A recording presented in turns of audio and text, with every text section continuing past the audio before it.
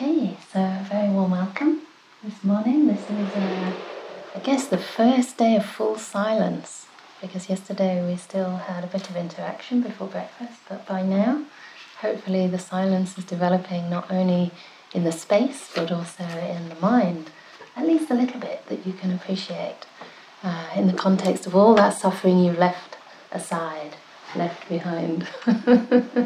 Someone's laughing already.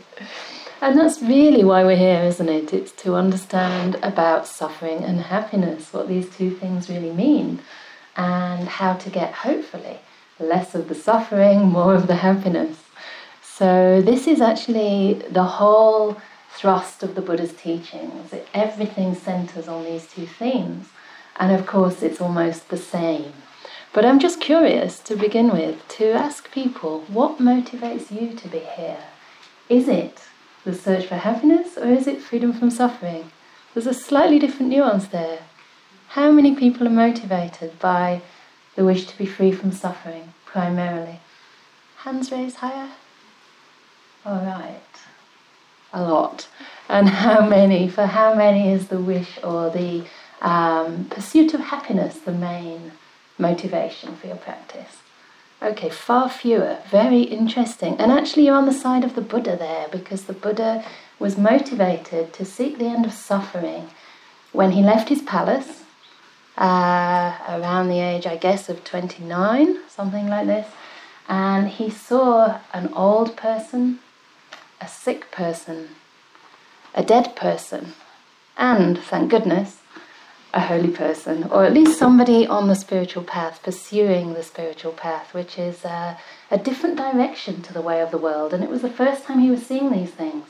His father had kept him extremely protected in the palace. He had all different kinds of palaces for different seasons, of course with lots of entertainment, women and music and all the rest, to try to hide these realities from him. Because actually his family hoped that he'd become a wheel-turning monarch and ruling across the entire world, so he could get whatever he wanted, even if that was in a benevolent way. Still, that was the value that was most honoured in those days, even in the Buddha's time, right? So to actually take a path of renunciation and search for a different kind of happiness inside, a real freedom from suffering, was quite against the stream. It was going the opposite of the ways of the world. So it's the same thing for us today. And when we take our ordination, both myself and Ajahn Nito, we chant, may you give me the going forth for the sake of freedom from all suffering, sabba dukkha nissarana, freedom from all suffering, and for the realization of nibbana, nibbana satchikaranataya. There is something to realize, there is something to experience, and that is synonymous with the end of suffering. And I think for me, one of the differences with the Buddha's teaching and any other teaching that we find is that the Buddha's focused on the freedom from all suffering, all. And his understanding of the whole range of suffering extends to everything, every phenomena of body or mind. You know, there's no place in this world, in this mind, that is going to be free from suffering forever. That is only possible through the experience of nibbana. And yet, the path is a happy path. And, you know, many people have this myth or this kind of wrong view that because the Buddha focuses on suffering, the cause, and also the end of suffering and the path to the end of suffering, that it's somehow pessimistic. But he frames these Four Noble Truths in terms of a medical formulation. So suffering is likened to the diagnosis of a disease. The problem is we suffer. And that's sometimes a loaded word for people, but it means anything on the whole spectrum of not quite being satisfied, not quite getting your way, to the obvious physical suffering of sickness, death, you know, and then also the psychological suffering of losing those we love, bereavement, you know, conflict, being separated from what we love and being associated with what we'd rather not be associated with. Yeah? And he even says that any wishing, actually, wishing and not getting what you wish for is suffering. We can see that all the time. You know, maybe you've come here hoping that your body will behave and you won't have too much pain. And if you do, you'll be able to wriggle out of it somehow, right? Maybe go to the sauna, find a nice place to lie down in the hall, and then, oh, there's not enough space, or, you know, whatever it is, you just have to face the fact that your body is aging. Your body has all these niggles and aches. But luckily, the Buddha was also a really good doctor and went further than many doctors have the time to do today, and he looked for the cause of that suffering. And the cause, of course, is so important if we want to actually free ourselves from that disease. First, we have to know what the problem is. One of our biggest difficulties in life is we don't know what the problem is. So how can we find a solution? And so he diagnoses the problem, but then he also tells us what is the cause. And that cause is basically craving. And to my understanding, the word craving is just another word for discontent, right? Craving is predicated on a sense of lack, a sense of not being happy with what we have, wanting something that's not there, and basically not finding joy in the moment, joy in the mind, joy in our lives, something to be grateful for, right? And that because we can't find that, we look for something more, we crave. And this is a big mistake. And then the next noble truth is the prognosis, that there is an end of sabbe dukkha, all suffering. And this is an extremely positive, incredible message. And I don't know how far you take that on faith at this point in your path, but just imagine that for a moment, that there can be freedom from all suffering. And here, clearly, we're not saying, you know, that there'll be no disappointments in life, there will be no sickness, you'll still have to die. And death is difficult, especially if we have our attachments. But it's possible to be free from all suffering at the mental level. There might still be bodily aches and pains, but it's possible that there's so much happiness inside, so much a sense of purpose and meaning inside, that you are able to maintain a very deep equanimity, very deep contentment and compassion in the face of whatever life throws your way. And of course, the whole aim of the Buddhist path is that there'll be, when you overcome craving, when you overcome this wish to hear, to smell, to see, smell, taste, touch, think, know with the mind, that there'll be no reason to be reborn. And this is what we call nibbana, an end of all rebirth. And then the fourth noble truth, and I've only got an hour here, I want to get on to the happiness part, is the path to the end of all suffering. And the path is the noble path, in that it creates, it turns the mind from the mind of a worldling to the mind of a noble being by seeing the truth, by eradicating craving, greed, aversion, hate, and delusion permanently. Imagine that for a moment. There's no more greed, there's no more aversion at all in the mind, and there's no more delusion. You see things as they are. You're living aligned to reality. What a great relief. I mean, I can't even imagine it, but I can see the degrees at this point, you know. One of the things about delusion is we can't really know we're deluded. But even if you do know you're deluded, you're wise to that extent, right? At least you know you're not quite seeing things as they are just yet. So the Buddha teaches this path, and it's each factor in the path is defined as right.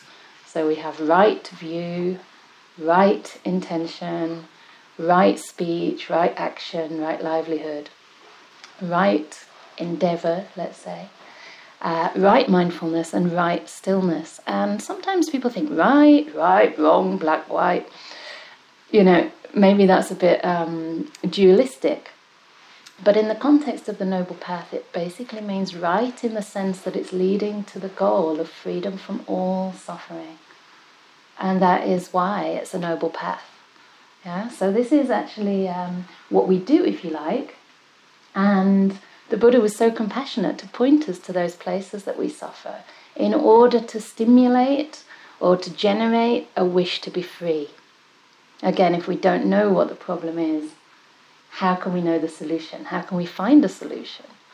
So it's no more pessimistic than somebody saying, okay, you've gone on a walk, say, into these lovely mountains, and you find that you're a little bit lost, and somebody says, actually, you've taken the wrong path. Is that depressing? Only if you're kind of stuffed and there's no other path. But if someone says, actually, here is the right path, you just come around this mountain and take care not to step in the lake, stay on the actual side of the lake, and you'll get back safely and you'll be able to find comfort and ease, then this is a very positive thing. And what I wanted to talk about today is even more positive than that, because suffering and happiness are not two opposites in the way we might think that they are. The Buddha actually taught a beautiful causal sequence that links suffering to happiness, and actually says that suffering is the cause for happiness.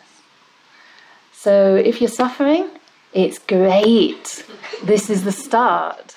And the thing that makes the difference between just suffering because you're born, because you have to go through life, and then dying, feeling you've done nothing much meaningful with your life, the difference is when we have confidence, when we start getting confidence in the Buddha's teachings. So this is the kind of spanner in the works, if you like, that starts untying and unravelling our suffering and unravelling samsara and taking us towards a beautiful path of inner happiness and peace. So this all starts when we hear the Dhamma and we get a little bit of confidence there. And before I get into that, I did want to say that searching for happiness is the sure road to misery. Okay, so again, this is a causal sequence, it's not a search. Searching is very akin to craving. And the problem with searching for happiness, the reason that that leads to misery, is usually because we're searching for the wrong type of happiness and we're searching in the wrong place, right? And Ajahn Chah said, he had this lovely phrase, he said, it's like you have an itch on your bum and you scratch your head. I was wondering if it's that way around or the other way. You've got an itch on your head and you scratch your bum. That's really stupid. Basically, we really don't understand where this suffering's coming from, and we look for the solution in the wrong place. You know, we look for happiness in the wrong place, and we look for the wrong type of happiness. And this is a very beautiful sutta for those who might want to read some more of the Buddhist texts. It's nice to have a way in. It's nice to kind of read these things in context, either in the context of a talk or something you're perhaps working with at this time. But this is a lovely sutta. It's called the Vibhanga Sutta, Majjhima number 139. Majjhima Nikaya was on the piano a couple of days ago. It's like the reddish book. And in there, the Buddha defines happiness. And he says the types of happiness to be avoided, even to be feared, but it really means feared in the sense that it's not really leading anywhere. And the type of happiness to be pursued. So he did talk about pursuing happiness, and he gave us the green light to really go ahead with that. And of course, the type of happiness, maybe obvious, I'm not sure, is the happiness of sensuality, the happiness of sensual pleasures. And, you know, beautiful sights, sounds, smells, tastes and touches, basically, and indulging in those, right, pursuing those. It doesn't mean that you can't enjoy nature. Nature's something lovely, you know, it can calm the senses. That's why we chose this place, or Bhante Ninto chose this place, because it's a beautiful, quiet, serene place to meditate. You know, we're surrounded by these mountains. I feel like I'm protected by them. It's as though they're, you know, just holding us calmly and safely between them in this cozy room. And this is very calming for the senses. It's the opposite of stimulation. But it's those pleasures that we try to stimulate ourselves with, you know, whether it's social media or it's kind of indulging in your favourite food. There comes a point where it actually turns into something quite repulsive. How much chocolate cake can you really eat? You know, even if it's a partner and you want to express your affection to them, you know, how much sensuality can you enjoy before it just gets boring and stale? and you actually want a break. You just want to be by yourself, sit quietly, have a cup of tea if you're English. So, it's limited at the very best. And the other problem with it is there's something called the law of diminishing returns. So it works for a while. Ajanita was talking yesterday about enjoying all kinds of sports, and some of them very exciting, like paragliding. I used to want to do that too. What else was it, like kayaking, or I don't know what else. Some people jump from buildings with a little parachute, and there's not enough time to put the parachute up. So, we can go for all those kind of pleasures, but they end up just being, they leave us in the same place we began. They don't fill that hole in our heart. They don't give us that sense of meaning that we're longing for. Something more profound. And the happiness the Buddha talked about was not only something enjoyable, but something profound, something meaningful. Not just a kind of giddy mood, right now I'm smiling because everything's going my way. Everyone can do that, right? My first teacher, Goenka, said, he used to say this lovely little poem. It's easy enough to be happy when life flows along like a sweet song. But the one worthwhile is the one with a smile when everything goes dead wrong. Yeah? That's the real kind of happiness. That's something sustainable, lasting, something coming from within. So the Buddha's saying we shouldn't be pursuing those external happinesses. They're unstable, they're transitory, they're going to change. And they never really give us that satisfaction that we're after. It's like, there's another simile of a dog finding a bone that's smeared with blood, and it has the taste and the smell of meat, but it actually doesn't have any nutrition at all. So that poor dog can chew on the bone, can get excited by the smell, but it actually doesn't satisfy that dog's hunger. And that's something like sensual pleasures. So we don't pursue them, we don't condemn them either, but we don't pursue them. And instead he said we can pursue, and we should pursue, and develop and cultivate inner happiness. Which, guess what he defined that as? Any ideas? The 4 jhanas. He said they should be pursued and cultivated. They are not to be feared. So this hopefully overcomes this myth that goes around in Buddhist circles that jhana is somehow, and jhanas are like states of deep stillness. So as we quieten the mind, we go deeper and deeper inside, and we can come to the place where basically everything stops moving and the mind and its objects unify. And these are states of great bliss, great peace. Sometimes people describe them as a feeling of unconditional love, or even union with God. Like I mentioned my friend's mother yesterday. She had maybe a pre-samadhi experience, a pre-jhana experience, seeing this beautiful light and almost going into it. And that felt like union with God. So these are very altered states, and very expansive, very beautiful, very nourishing, and deeply productive of insight as well. So the Buddha said these are to be pursued and followed, because they're not based on sensuality. They're actually based on the opposite.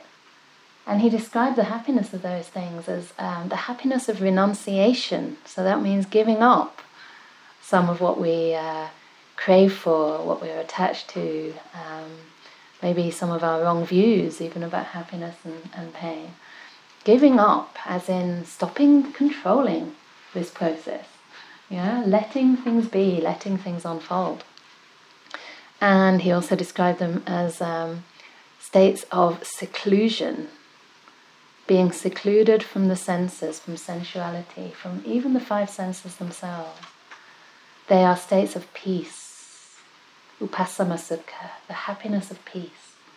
Yeah? Is peace happy, or is it just boring? Happy? It's a different taste, isn't it? It's a different quality of happiness than maybe what we're used to. And at first we sometimes don't see very much in peace. We think everything's stopped or everything's gone a bit dull. Our minds aren't kind of bright enough to really catch on to the peace, and so we go to sleep instead.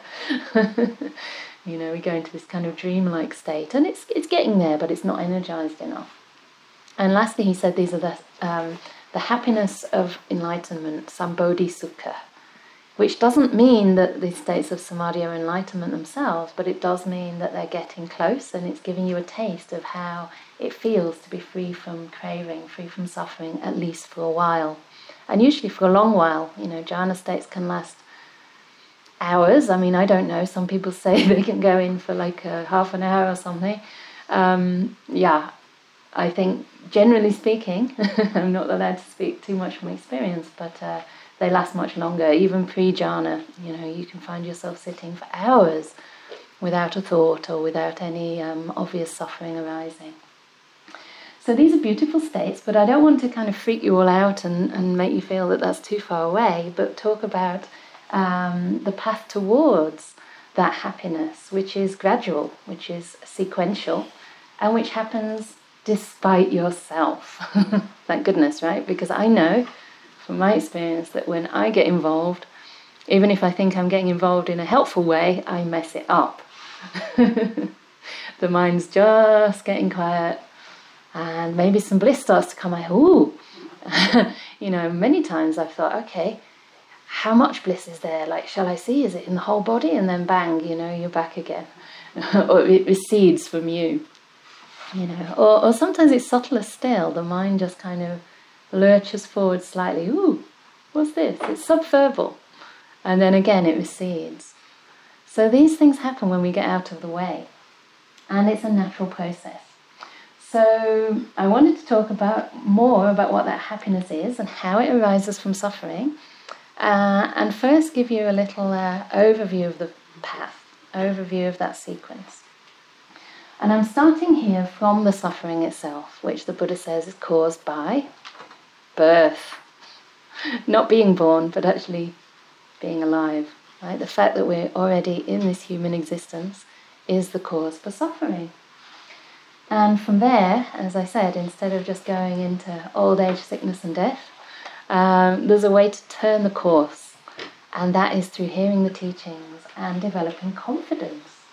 So from suffering, this causal sequence leads to confidence as the next step. Confidence in the Buddha's teachings, confidence in the path. From that confidence, it leads to joy, pamoja. Yeah? From joy, and I'm just going through this quickly for now, from joy to rapture, piti. This is where we start to meditate and find that inner happiness. From piti to passaddhi, which is tranquility, a kind of quietening of everything, even the piti gets very calm.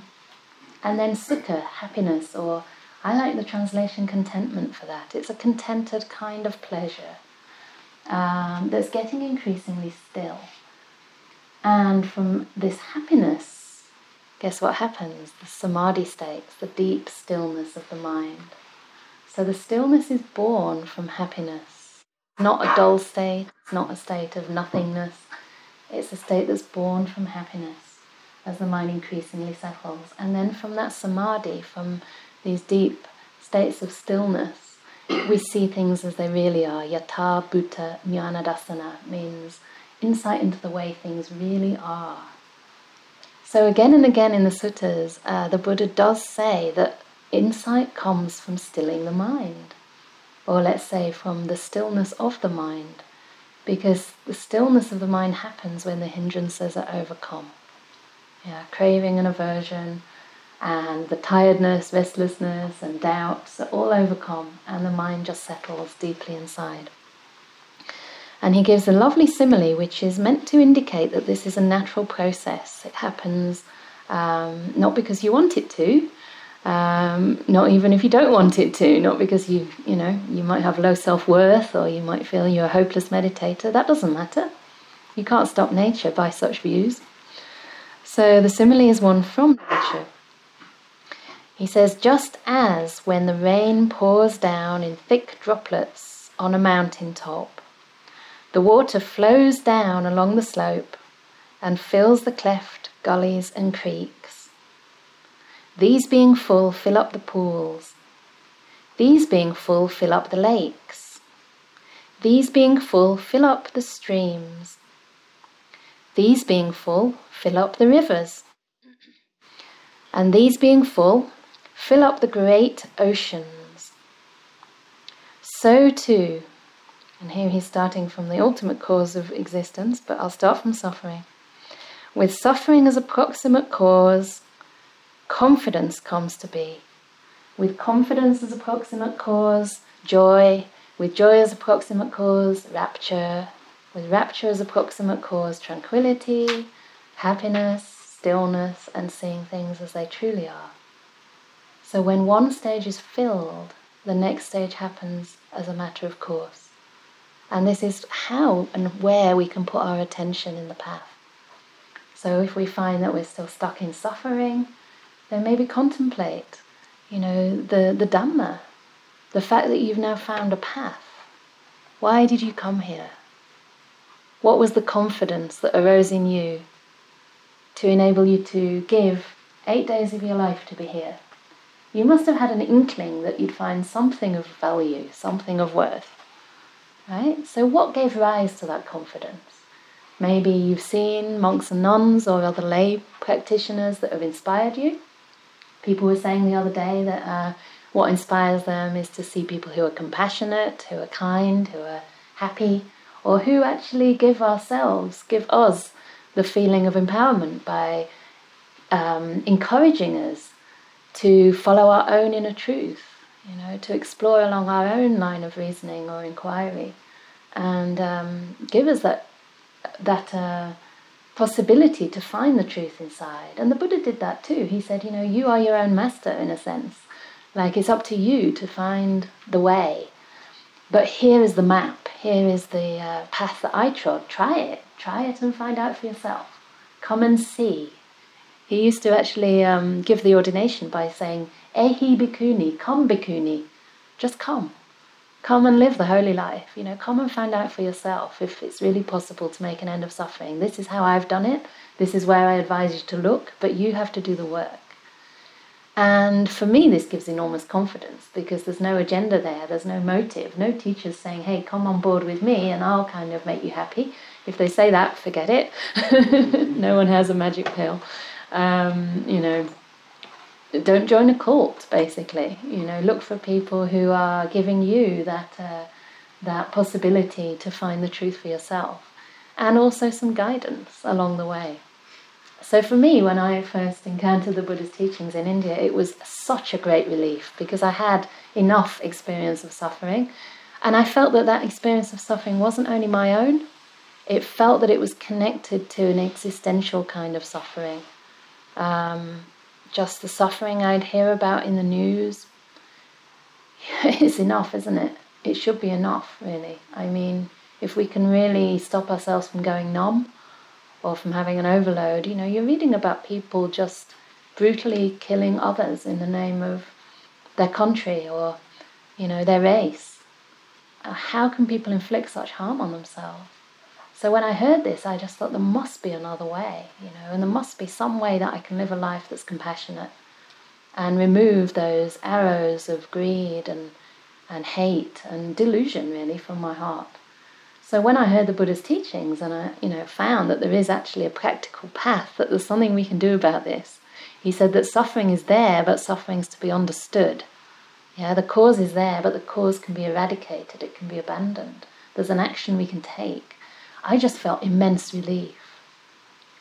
And that led to a great deal of inspiration and confidence that I decided from then and there to commit the rest of my life to practice and to kind of pace myself, to give myself another retreat a few months later and then to serve on some retreats. And I found that just as the practice was working for me, it was working for others as well. So the Buddha was always concerned with a kind of universal remedy. Not only something that works for one or two people of a particular gender or race or sexual orientation, but something that is a universal solution to a universal malady. So that gave me enormous hope. And before then I'd been travelling around India with my backpack and going to all the most beautiful places in the Himalayas, going to a couple of full moon parties as well, which I didn't exactly stay completely straight. But none of that was interesting to me anymore after I found this way to find real happiness inside. And even though my meditation, I don't know if I could say it was deep or not, but I started to understand that I create my world, I create my happiness, and I'm reacting to things inside me, not to things in the outside world. So that meant the solution could come from within. And I started living a much more ethical life just naturally. I don't think I was very unethical, but I was a teenager at that time, 19.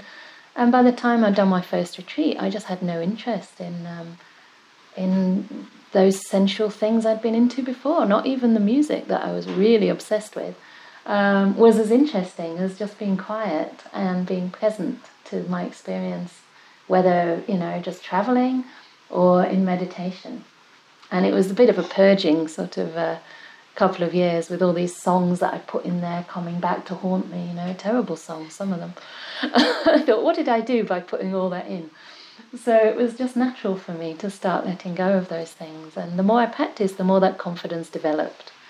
And of course, then I started meeting really good people who I could trust, teachers that helped me to go deeper in my practice. And all this while, this aspiration to renounce and live as a monastic was growing, was developing. It wasn't something I felt I had to do. It wasn't something that, the world outside wasn't something I rejected. It was something that, through understanding its nature, just didn't have the same appeal anymore. And yet, at the same time, compassion was arising, a feeling to be connected to others in order to help them on their path. So this is a really beautiful response to suffering. Usually we have unwise responses. We experience some suffering in our life, some disappointment, maybe some grief.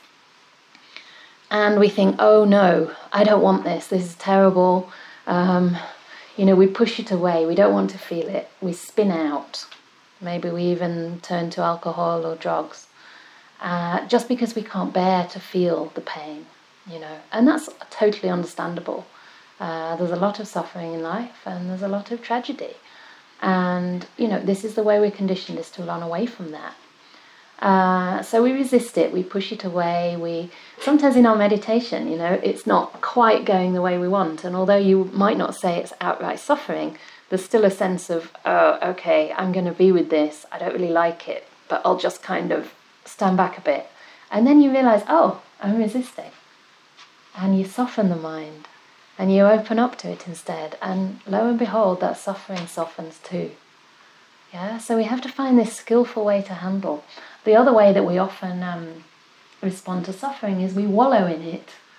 We make it all about us. This is so unfair. Why me? I've done everything right. This shouldn't really be happening, and we wallow. We even create an identity around it. I am the one who dom. Everything went wrong for her, or it's always going to go wrong for her, right? We project it into the future. So these are the ways we're used to working with suffering, actually not working with it at all, staying away from it, or kind of just getting swallowed up. And the Buddha gave a different approach. He said that suffering is to be understood. Right? Suffering is to be understood. So this involves finding a way to handle it skillfully. Not to bring it on. I remember one nun once said to me, yeah, suffering, bring it on, Mara, I see you, come on, Mara.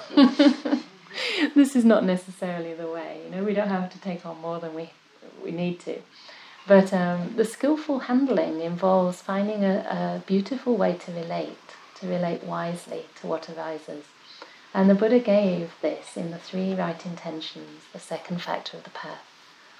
First one is an attitude of kindness, non-ill will, which is basically a synonym for metta.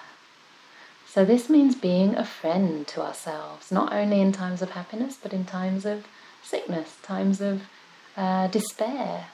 Yeah? A friend's not much use, are they, if they just kind of only want to come and see you when you're in a good mood, and when you can give them some energy, when you've got something to give. A real friend is there through thick and thin. And I've seen, and I have a relationship with such a spiritual friend in Ajahn Brahm, that he has been with me throughout this whole journey and before. You know, from the time that I met him as my teacher in 2010, too long. I should have met him earlier. But anyway, from that time, you know, I had this sense that I was under his wing, in the sense that he had genuine loving kindness and a wish for me to be, to prosper and to flourish on the path. That's the highest form of loving kindness, I think. You know, a wish for your own spiritual well-being and growth without expecting anything in return.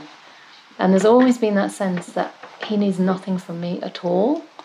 You know, if I passed away now, he'd probably say, oh, yeah, but it's a shame it was so soon. She could have done more, but, you know, just accept it. There'd be no personal loss. Because this is just pure unconditional love. And we can have that same attitude of unconditionality towards whatever arises in our body or mind. You know, we can actually soften to it. We can give it space. We can widen the circle of what's acceptable to us. Stop stigmatizing emotions that we don't think should be there, you know, but include it all. Include the whole emotional, mental landscape with a sense of friendliness and even respect.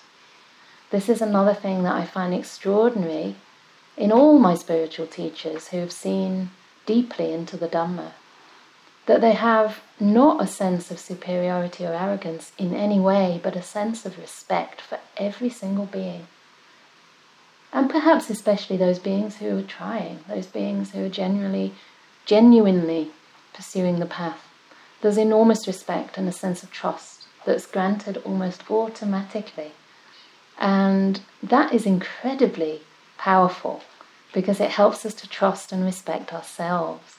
You know, when we have that reflected back to us, then it can start to teach us how to do it for ourselves. So we can take examples in our lives and then try and respond to our own inner world in the same way. You know, how would you treat a friend? How would you respond to someone who came to you saying, I'm struggling right now? Would you be like, oh, for goodness sake, you always struggle? You know, I don't want to see you today. Or, you know, you should be happy. Or would you say, oh, what can I do for you? How can I serve you? Tell me all about it. Let me listen. So this metta is a very open, receptive, warm and friendly attitude that we can have towards the suffering that arises. And the next one is to be gentle. Yeah, avihimsaka. It literally means non-violent. And Ajanita was saying yesterday this beautiful idea of stopping the fight. It's like making an armistice with your mind. Ajahn Brahm talks about that in one of my favourite talks. I think it's called At Peace with Experience. If anybody wants a brilliant Dhamma talk that can stay with you for the rest of your life, look it up. It's actually on YouTube. It's an old talk, but it's called At Peace with Experience, and it's just sets you off with the right attitude. It's like the A to Z of what you need, really. I mean, everything else stems from there. And he talks about making an armistice with the mind. So I looked that up online, what really is the meaning. And it's defined as a temporary ceasefire so that a lasting remedy for peace can be found, a lasting solution for peace can be found. So we stop the fight. And how does that create a remedy? When we stop the fight, we can actually see what's going on. We can see how we're building suffering. We can see what we're doing. We can find a solution. If we're running away from suffering, we can't really understand it. We can't have that chance to really find an appropriate response. So we make an armistice. We stop the fight. You know, we respect that this is just nature, cause and effect arising. And we stand back a little bit. We be really, really gentle. Part of that gentleness is patience. And in a couple of months I'm giving a retreat on patience, and I spoke to my Bhikkhuni friend, Venabu, and I said, oh, patience is going to be really unpopular with everybody. We had to jazz it up and call it something like the gentle art of patience or something like this. And she said, yes, there's nothing we hate more than patience. And it's true, isn't it? There's nothing we hate more than patience, because we want our results now. We don't want it later. It's like, okay, I'll be patient now if it's going to come later. But can you be patient even if someone tells you it's never going to come? Can you still be patient? And patience is actually something quite beautiful. It's quite refined. Being patient just means being now, waiting where we are, stopping again that craving. Being patient means landing here and just being with no agenda as to how things are going to unfold, when they're going to unfold. Don't pick up that burden of time. You know, for me as a monastic, it's dangerous because the longer you've been in robes, and now it's 28 years. No, not 28 years, 18 years. I'm not that old. 28 years of practice, though. And 28 years of practice, it's like, oh, shouldn't I be enlightened by now? And what I recognised is that in the beginning of the practice, it's easy to be patient. But the further on you go, the harder it is to be patient sometimes. Because you think, okay, this is like further down the path now, so I should be getting there, right?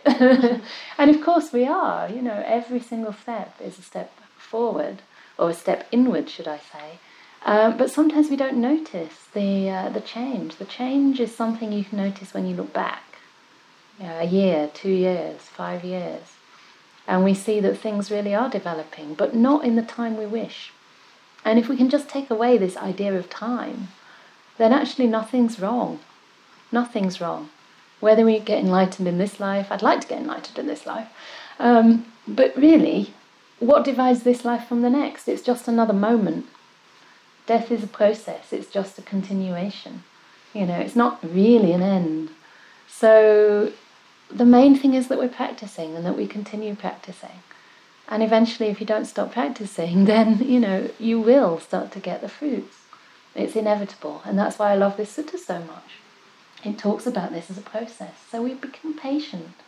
And patient not waiting for something to happen, but just patient for the sake of the beauty of patience. See if you can notice that. And then the last beautiful, wise way of relating to the suffering that arises is a sense of, it's hard to translate, but the actual word is renunciation, renouncing. And I also have trouble with that word, but also the word letting go, because it sounds like we're doing something. And letting go is not an action, it's a result. It's a result of establishing these right ways of relating. And it happens quite naturally, that things start to fade. I was thinking maybe changing the word let go to let fade. But it starts from letting be. You know, you just are with what's there, with this beautiful good karma attitude, is Ajahn Brahm's description. We're making good karma by the way we're aware. And then we just allow things to arise and also to fade. As long as we're not fueling things with craving and aversion, then they will eventually fade. They're just old karma coming up to the surface. And if we respond with positive karma, with kindness, with gentleness, and letting them be, not identifying, not controlling these things, that's a part of letting go, then they naturally fade. So the problem disappears. So this is some of the ways we handle our suffering, and this gives rise to enormous confidence and also to joy. From that joy we gain inspiration. From the confidence we gain inspiration, and that gives a lot of joy. And of course, even as we respond to the world using loving kindness or compassion, that gives a certain joy to the mind. You know, the joy of loving kindness. It's a very, very beautiful, happy state of mind. It's a beautiful intention. And after a while, in the beginning it might seem like, oh, I'm just trying to be kind. It's not very genuine. But after a while, the more you practice it, the more you start to actually experience that metta as a quality in the heart. So this gives rise to joy.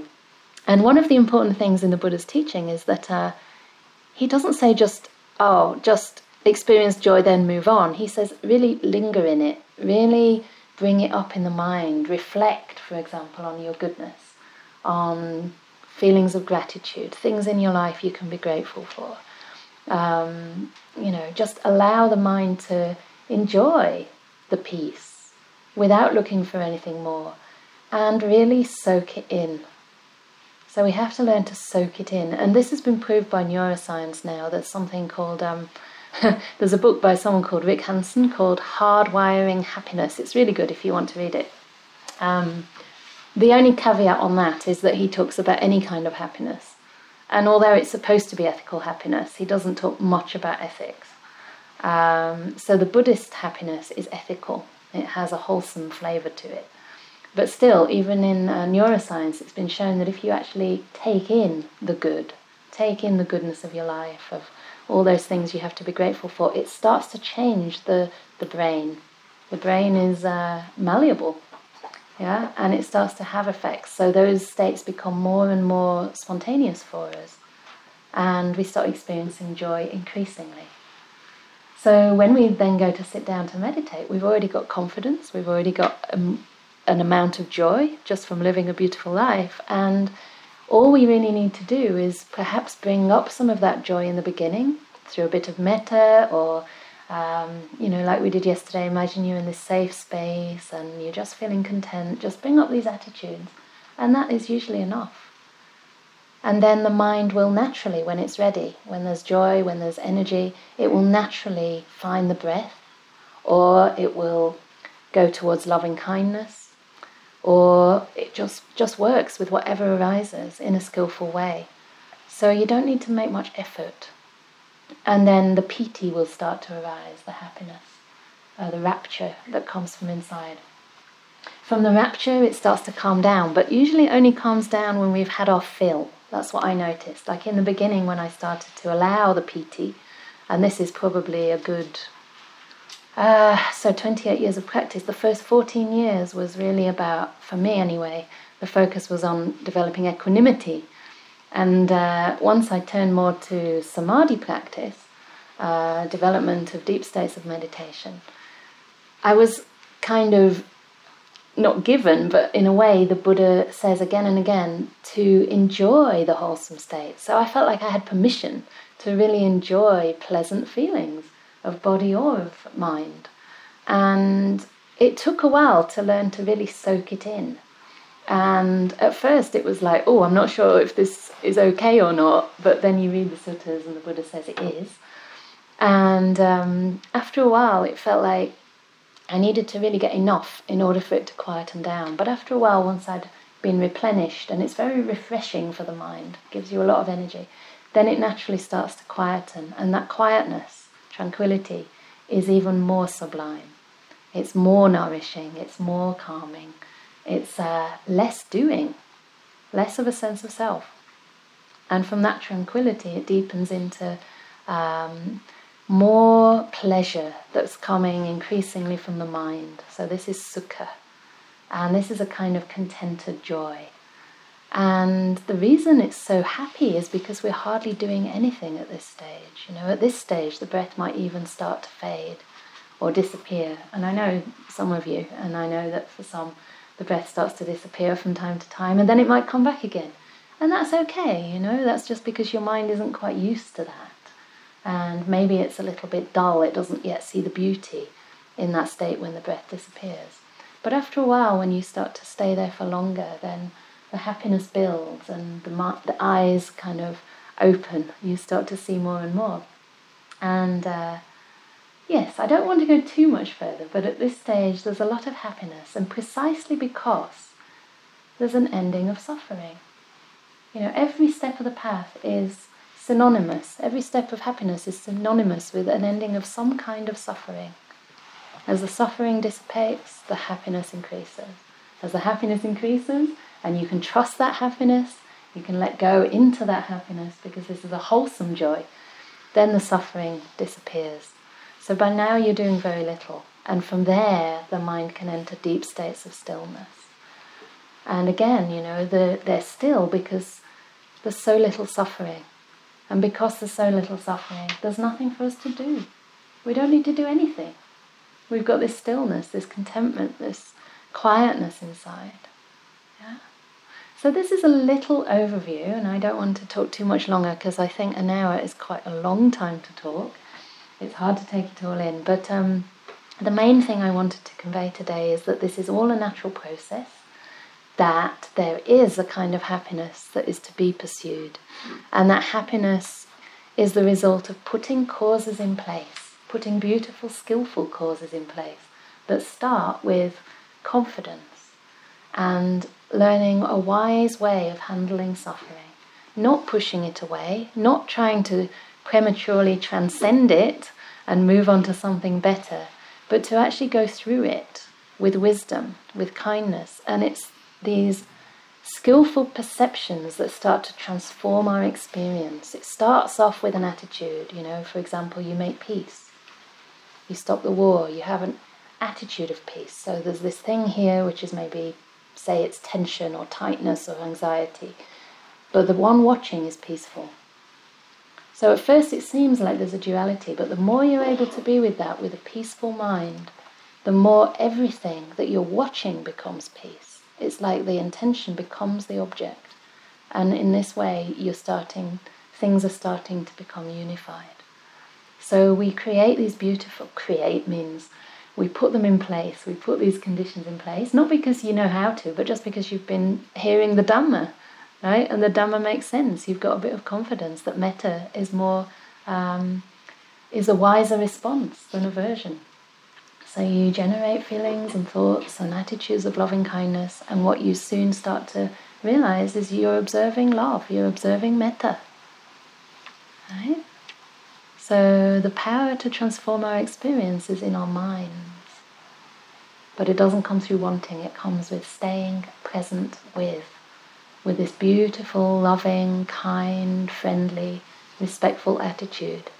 An attitude of making peace, not war. So I think that is enough, and hopefully you can continue to explore this whole realm of suffering and happiness and just appreciate happiness when it arises. It might not be how you imagine it to be. It might be very quiet. It might simply be more like an end of suffering and you haven't seen the beauty in that yet, but just notice it. Every moment between your thoughts that's silent, that's beauty. There's beauty there. Every moment of being present to whatever it is, there's something beautiful there. Mindfulness is happiness. So keep on exploring this whole realm.